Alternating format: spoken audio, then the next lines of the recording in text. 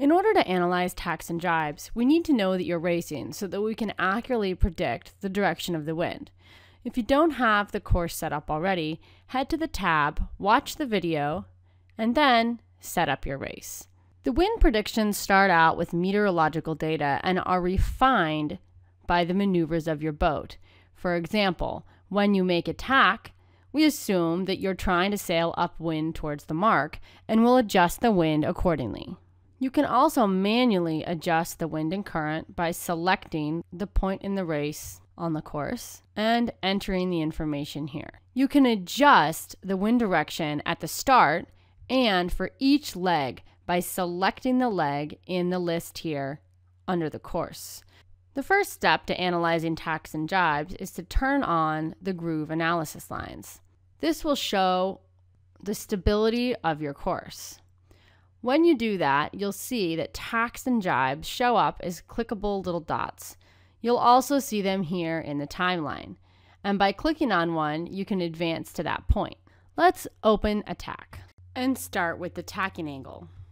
As we watch Libra complete the tacking angle is simply the angle here between where you started the tack and where you finished, as we can see here in the GPS track.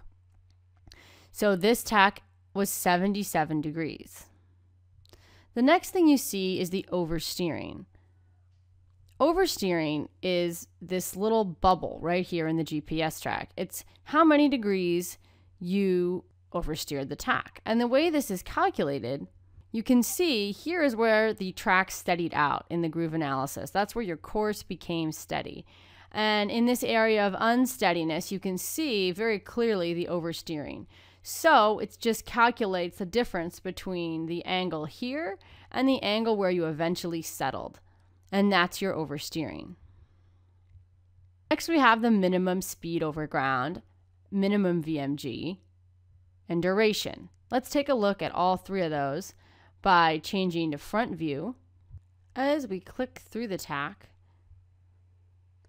we see that the minimum speed, as we slow down, gets down to 2.4, 2.3, 2.2, not a terribly fast recovery here. And if we click on, we can see it just says, yes, you hit a minimum of 2.2 and a minimum VMG is 1.5. Now to look at the duration and recovery, it's actually easiest to look from the top. So here you can see that Libra is in the groove. All the dots are lined up here. Remember, you get one dot for each second. So let's advance 1 second at a time. The tack actually begins here. 1, 2, 3, 4, 5, 6, 7. And now the tack is completed. And at this point, it's tracking how many seconds it takes to recover. Once the boat reaches the first groove line and has settled back into the course, recovery is calculated as complete.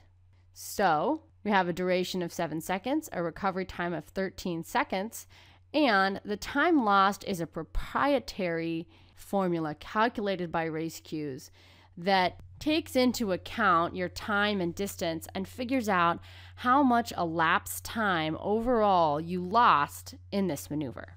For lots more information, go to raceQs.com/podcast and check out podcasts 18 and 21 on tacking.